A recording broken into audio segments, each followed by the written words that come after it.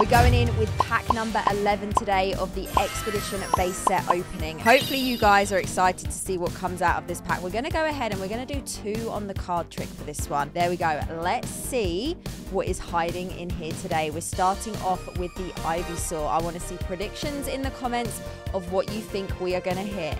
We've got Ekans, Cyndaquil, Shellder, Corsola.